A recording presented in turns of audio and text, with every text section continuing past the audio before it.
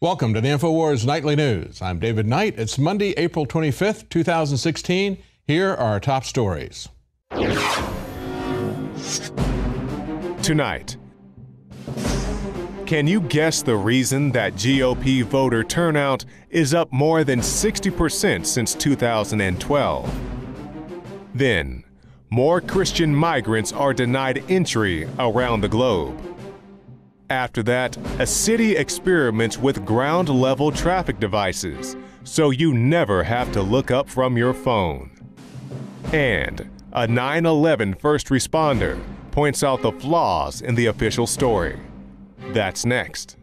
The fire department doesn't have the training to pull a building, to demo a building like that. We're not trained to do that. We've never done that in my 32 years. I know of no evolution whatsoever that does that.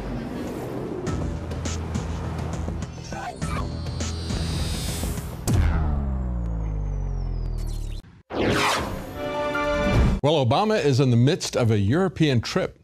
Now, it could be even funnier than National Lampoon's European Vacation. Definitely bigger budget. But it's not funny because of what's at stake. Now, he has gone to Britain first. He did that at the end of last week, lecturing them about the Brexit campaign, the British exit from the EU. Now, the campaign started April the 15th. He was there less than 1 week later. They're not going to vote until June the 23rd.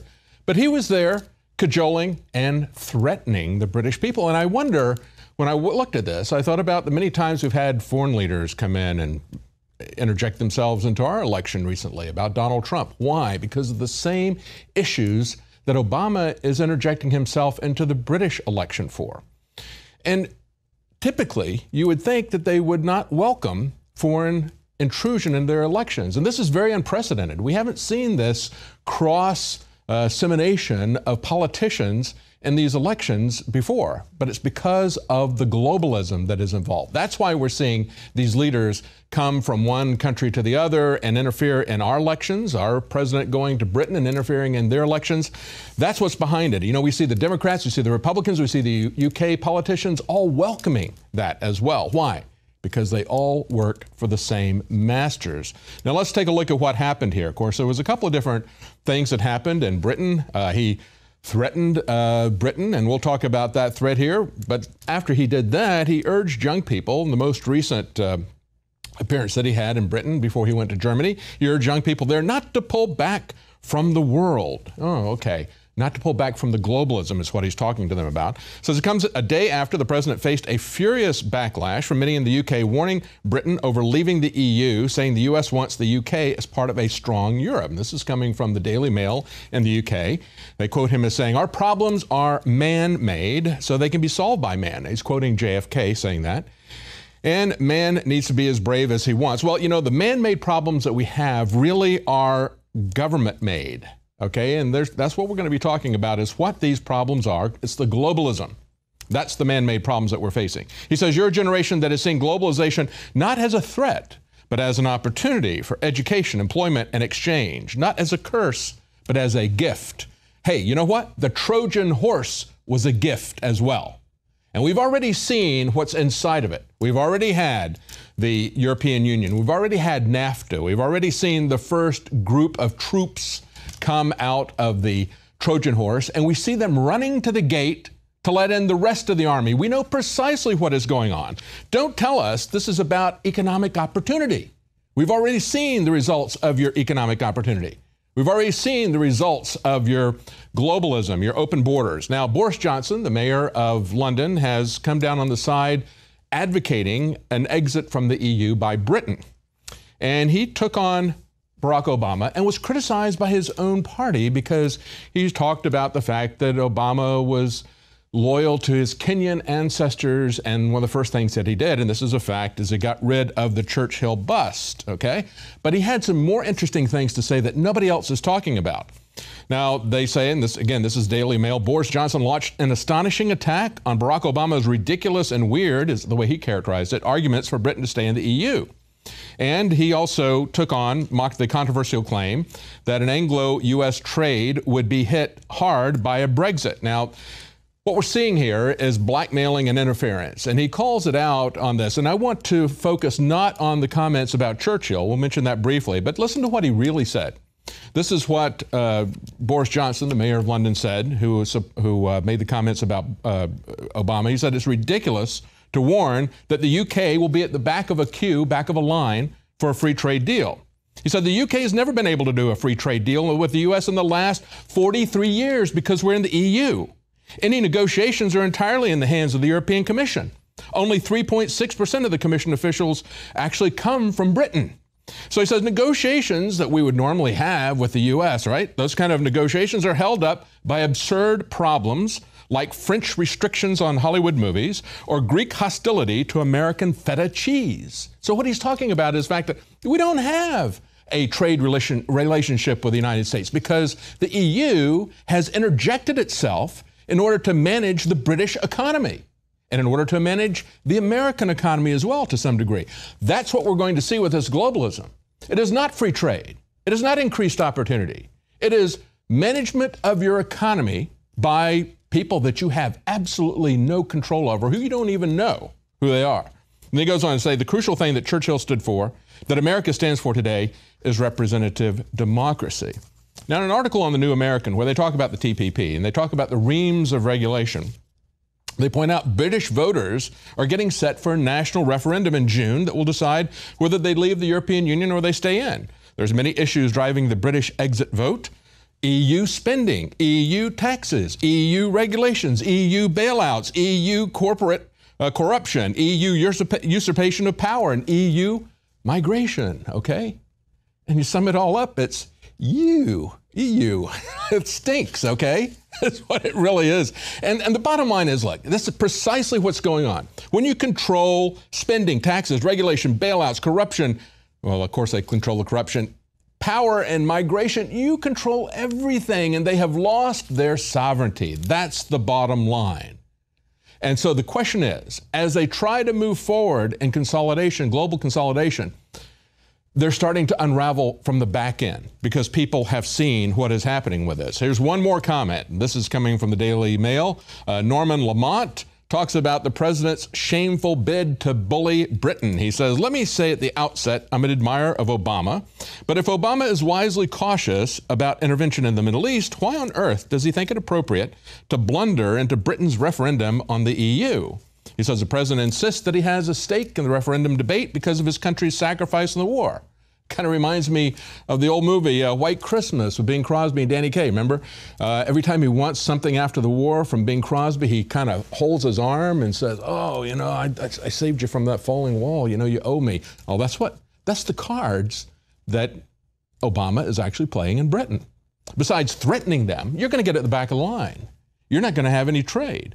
Then he talks about the tens of thousands of U.S. servicemen who rest in cemeteries, okay? You know what the real issue is? And it's not even Obama pulling their strings, okay? You have to understand who is pulling Obama's strings. Look at the way this played out in Germany. He goes to Germany. What is he greeted with in Germany? Muslim migrants in Germany chanting Adolf Hitler and Allahu Akbar, okay? So that is the ultimate no-no in Britain. You don't chant Heil Hitler, okay? Nothing brings down the wrath of society, and rightfully so, in Germany, than to shout Heil Hitler. But no criticism of the Muslims who are doing that. Is that inclusive? Is that inclusive to shout Heil Hitler? Was he about inclusivity? Was he about tolerance? No. You see, this is about shutting down society, and the government in Germany that would basically fine or lock up people who did that if they were Germans, allow that from the people that they're bringing in. Look at what the Pope does. The Pope goes to a refugee camp, people who are coming from Syria, and he talks to a Christian brother and sister who had escaped Syria. And he promises them that he's going to take them to Italy. Instead, he took 3 Muslim families, 12 people, and he left the Christians behind.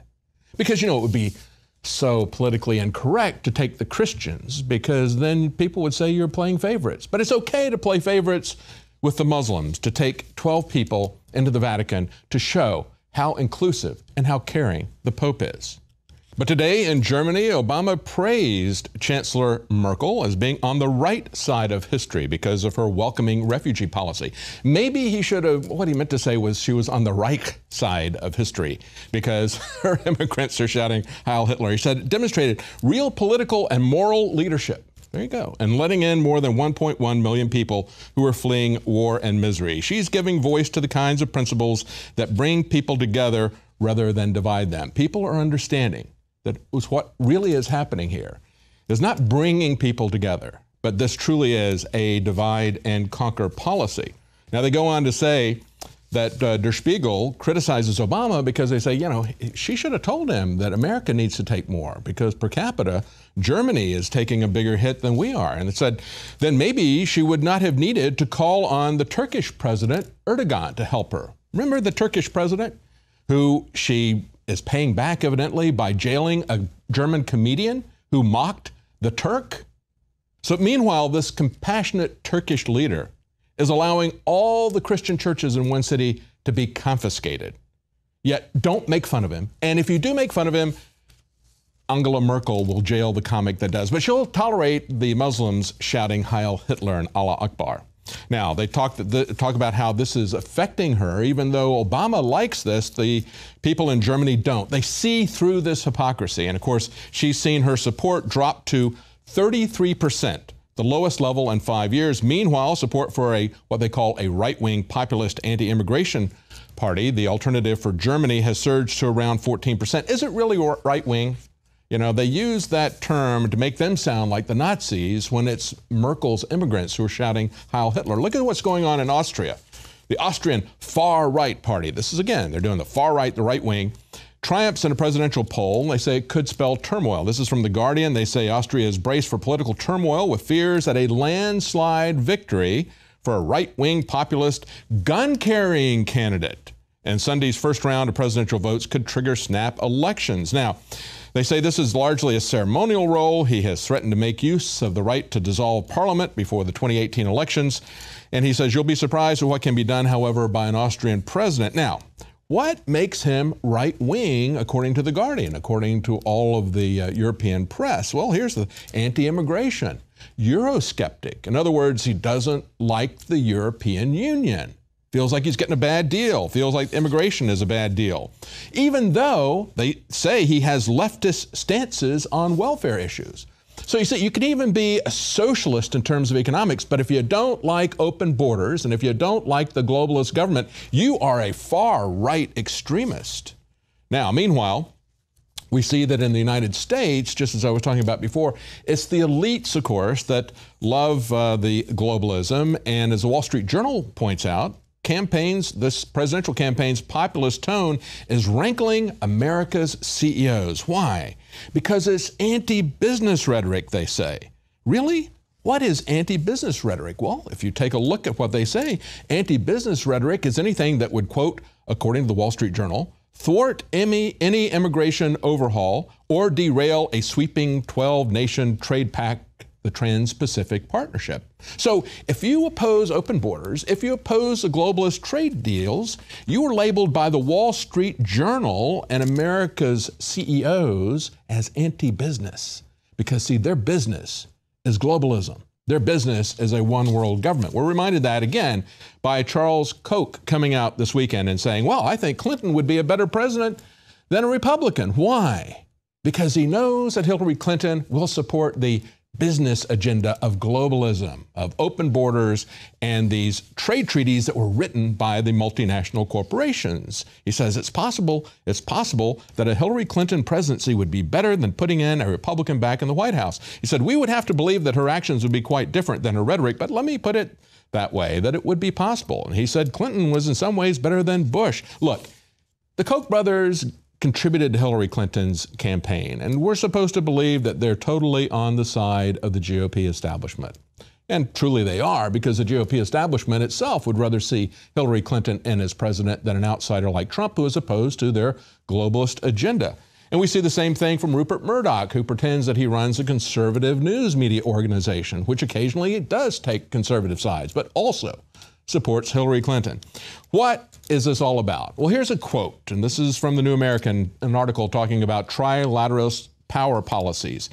Go back to this quote from Senator Barry Goldwater, 1979, from his memoir With No Apologies, and here's how he lays it down.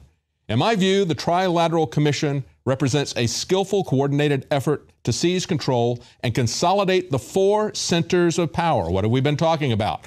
Political, monetary, intellectual, that's the press, and ecclesiastical. There's the Pope for you, okay? What the trilaterals truly intend is the creation of a worldwide economic power superior to the political governments of the nation states involved, okay? And as creators of the system, they will rule the world. He warned us about this back in 1979. We now see it happening. Can people see the decades-old trilateral plan and resist it? You know, for the first time, we've had massive public awareness of the secret 28 pages of the 9/11 report, thanks to Donald Trump. What if the public became as aware of Building 7?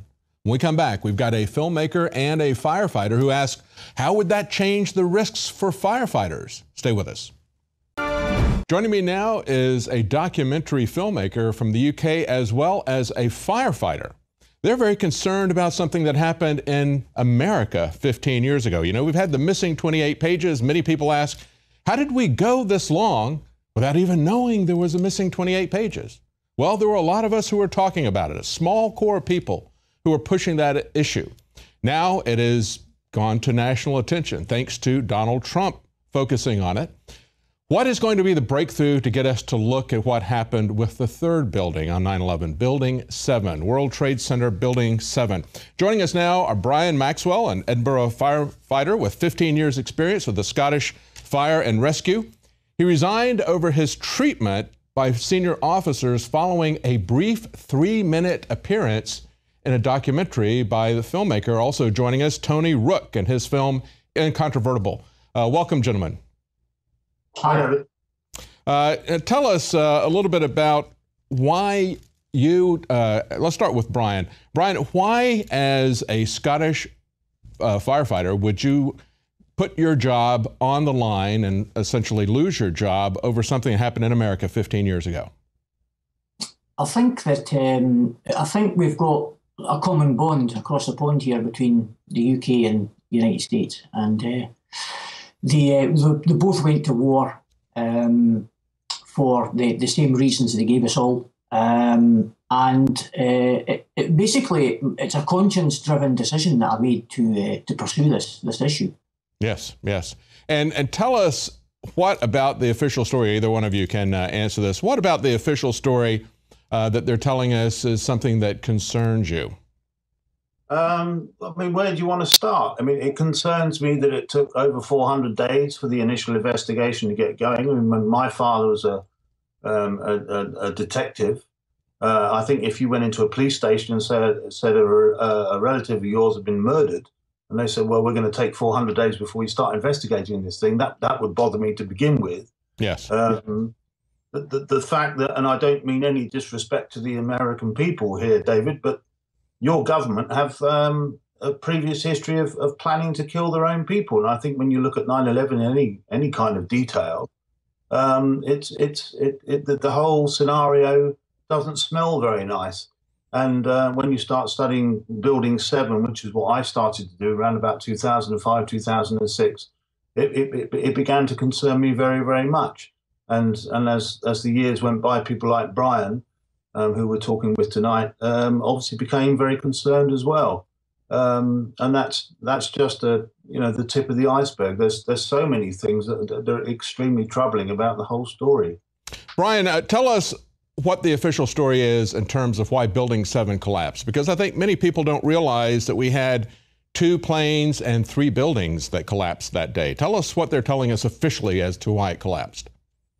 Yeah, I mean, they're telling us officially that this building came down due to normal office-type fires. And even that isn't well publicised. What's the reason for that? Why haven't they promoted and publicised that as a safety issue? We're not getting it. We're just not getting it. Yeah, and I think that's why Tony's made the documentary that he's made, because that is one of the issues in the documentary. And I think that's the key issue here, is that if they're telling us that normal office fires caused this steel frame building to fall down, the only one in history that that's ever happened, if that were true, then we need to ask what is being done to eliminate this risk in the future. Where are the studies that we need to see about this to help us to engineer buildings differently, to fight fires differently? Yeah, I mean, these are the questions that remain unanswered at the moment. So we need to push this issue, which is I have been doing up until I left the fire service, without much success, unfortunately. The promotion of the actual documentary and the pushing of the issues, it didn't get the kind of galvanizing effect upon firefighters that I kind of, or maybe I was naive in believing that it, there would be some kind of response, positive response in this regard. That just didn't happen, unfortunately. Now, you appeared for just 3 minutes in this documentary. Your supervisors, your senior supervisors, disciplined you for, quote, operating outside the parameters of your employer's code of conduct. Wouldn't you think that the senior firefighting officials would be concerned if there was a new vulnerability for skyscrapers that had been uncovered with the collapse of Building 7 from normal fires? Wouldn't you think they would want to know about that? Yeah, it's a good point. During the investigation, they weren't interested in the content of the DVD. They weren't interested in the message. They were only interested in looking at my misdemeanors. And they were correct. They did what they had to do. I was operating out with the parameters of the code of conduct unwittingly at the time. And I was quite rightly disciplined, but they've completely not paid any regard or addressed the safety issue, which is something that needs to be promoted and pushed.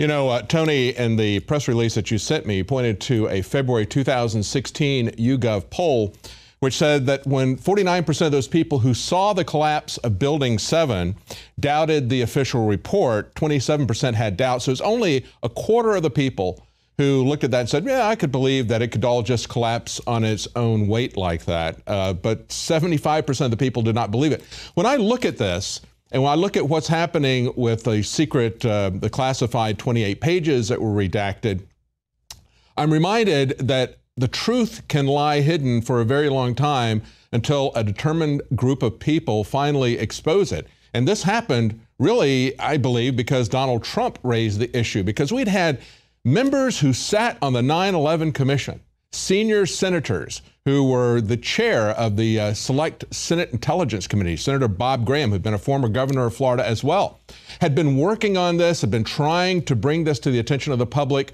since this happened. Said the public needs to see these 28 pages so they understand some of the people that were complicit in this, and that's being hidden by our government. And yet he could not break through. This is a guy who was head of the Senate Intelligence Committee. So I know that Brian, the firefighter, gets a lot of pushback from his fire department when he starts to talk about 9/11, because everybody wants to just pull back and say, hey, that's the official story. We're not going to look at it. But I think there's an opening here now that people have opened their mind, realize that something has been hidden for a very long time. Perhaps they'll be willing to look at some of the implications of Building 7. Yeah, I think so, David. I mean, I think I said to you in a communication before we did the interview that I feel that America is so big and so wonderfully patriotic. I'm tempted to use the word idiotically patriotic, and we are in England as well. We just had the Queen's birthday the other day. She's 90 years old, and the whole country's up in joyous arms about the fact the Queen is 90. But I think that the zeitgeist is changing. I've not obviously seen the 28 redacted pages, unless it says, that we did it. I'm not particularly interested in them, to be brutally honest. So I think, absolutely. I mean, there is a sea change happening, and what I'm concerned about, I've looked into since making the film Incontrovertible, and since Brian and I got together. is there something we can actually sort of pin down? And I'm not sure there is, but in England, for American fire services, sorry, is there something we can pin down with American fire services where you can go on strike or industrial action? I don't know what you call it in America. We call it going on strike in England. Yeah, where, we do. Where they down tools and they stop working. I'm not sure that would happen in England either, but it does happen here quite a lot. Hang on, Tony. We're going to have to take a break, and we're going to be right back. We're going to talk about what can be done, and we're also going to talk about truly the implications that no one is talking about for the safety of the public and for the safety of firefighters. But of course, this information has to be kept secret for our safety. That's always what they tell us. Stay with us. We'll be right back. Welcome back. We're talking to filmmaker Tony Rook of the UK. And of course, if you want to see his documentary, Incontrovertible, you can see that at incontrovertible911evidence.co.uk. You can see it there for free, or you can purchase it to share. We're also talking to Brian Maxwell, an experienced Edinburgh firefighter with 15 years experience who resigned after being disciplined for questioning the official story in a 3-minute clip in this documentary. Gentlemen, when we look at this, the parallels, I think, in terms of how we unfold this truth, you just said in the last segment, Tony, that you don't really care what's in the secret 28 pages unless they say, sorry, we did it. That's true. There's so many different questions. There's questions from engineers. There's questions from pilots who have questions about the official story. Let's focus on what's going on with Building 7 and the implications for firefighters if a minor fire can drop this building. Now, in your documentary, you said this would change everything, that the way the firefighters would fight fires, according to one of the firefighters there. He says, we go into the building, we set up a base right below the floor that's on fire, and we work from there. Is it going to collapse on us suddenly in 7 seconds and free fall? Well, I mean, Brian could probably answer this question better than I. I'm not a firefighter, David, but Adrian Mallet, who's one of the firefighters we interviewed in the film, does state that, categorically. That's what you do. You go into the floor below the fire, you set up a bridgehead, you send up breathing apparatus teams, water jets, etc., etc. And we have been told by NIST, the National Institute of Standards and Technology, that these composite beams, hooked up to joining fixtures, column 79 famously, are extremely susceptible to thermal expansion, and they can, unseat themselves, they can fall apart, and then they create this domino effect where the whole thing can come down. And so let's go with the official story. I mean, if that's the case, then any firefighter in their right mind wouldn't go into a high-rise building and fight a high-rise fire, because it could fall down on their head very, very quickly. Exactly. Exactly. And the question is, when we look at the missing 28 pages and the allegations that this shows close ties to the Saudi government and the efforts to allow 9/11 families to then sue the Saudi government for compensation, where are the lawsuits for this building? I mean, is this a building that was not designed up to standards? Is it unique? Because we haven't seen any other steel frame buildings that have collapsed. So what is it about this building that is so unique, if we're going to go with the official story? And why haven't we seen any lawsuits from 9/11 families? Why hasn't anybody sued them for malpractice? Because they were supposed to design these buildings to be hit by airplanes, yet this one collapsed even when it wasn't hit by an airplane. I completely agree with you. I'm assuming that's a rhetorical question. I mean, yeah. I was actually approached when we were doing Incontrovertible and the earlier stages of it, and who I was going to interview in the US, by a chap whose name shall remain nameless at the moment, whose father did the fireproofing of World Trade Center 7. He was disgusted that his father, who's now deceased, was disgusted that the building had fallen down because apparently the fireproofing wasn't good enough. Obviously, it fell down because of thermal expansion, and wanted to talk to me, and we've yet to get together, but I believe him to be genuine. Look at the comments in the film Incontrovertible from Professor Thomas in the University of Victoria at Melbourne, and what he has to say about the theory the NIST has come forward with. It's not very credible, to say the least, David. what we've seen is basically NIST coming out and saying, sorry, it caught fire and just fell down. Well, where are the investigations? As you point out in your documentary, you point out if this was an airplane where this had happened, you would have had the entire fleet of airplanes similar in design grounded until they had identified precisely how that had failed. We don't see that happening here even 15 years later. It's absolutely amazing. I know, and I mean, I'm not a firefighter. Brian is, and I can understand why Brian jacked his job in. What we're trying to do in the UK at the moment is because we're obviously a lot smaller country, and the firefighting service over here are a little bit more. I don't think it's militant. I think legally we're allowed to do it a bit more. I've tried to research what firefighters are allowed to do in the US, and it varies state by state. So it would seem. Can they go on strike for this? Can they go on strike for that? In England, firefighters are actually quite militant in their own way, pensions and pay and condition, all this kind of stuff. But if we can draw it to their attention that they are in grave danger of having a building fall down on top of them while they're fighting a fire, then hopefully that they might be able to do something to bring it to the attention of the hierarchy and ultimately government, which maybe they can't do in the US. I don't know. That's true. Well, we always hear everybody talking about honoring the brave firefighters and policemen who gave their lives.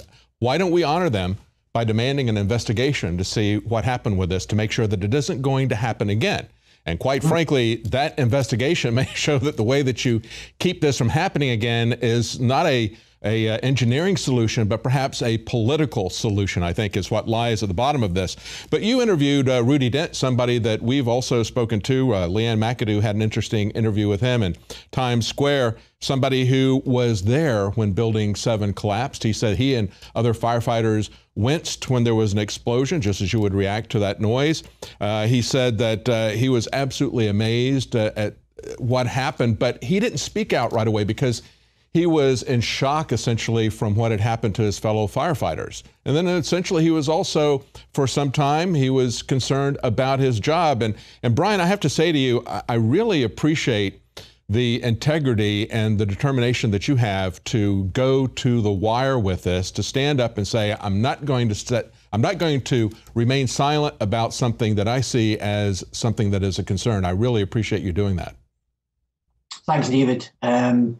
When I wakened up to the reality of this event, it was very late in the day. It was 2010, and when I found out all the information that had been withheld from us on the mainstream media, I was in deep shock for a few weeks. It shook my foundations, and this is to me, this is a really serious issue. And it's not something I'm going to step back from ever until we get a satisfactory conclusion to this. And let's talk about some of the things that you're trying to do there in the UK. Now, besides the documentary Incontrovertible, you also have a petition that you're putting up. If you get 100,000 signatures, it will be discussed in Parliament. This is a petition to Theresa May demanding an independent investigation into the deaths of 67 British citizens on 9/11. And of course, you're also making available an 11 or 12-minute clip of your film, Incontrovertible. You've got a message to UK firefighters saying, were you aware that any steel-framed building is now susceptible to sudden and total collapse? I think that's a very important way to approach this, to go to the firefighters and to get them to be concerned about this and look at this and say, is this truly a concern? Because, when I look at this, Brian, and I have to say that the people in the establishment on both sides, perhaps they don't believe the official story, or they would do an investigation, or are they that callous with firefighters' lives? I think, in all honesty, at the moment, I think firefighters, police, military, we're all expendable, we're all replaceable, and that's the way they view us. There's no doubt about it. And certainly on the day of 9/11, I think that 343 souls that lost their lives initially in the two towers that collapsed. They weren't expecting anything to happen other than to be in those buildings fighting fires. They didn't expect those buildings to collapse.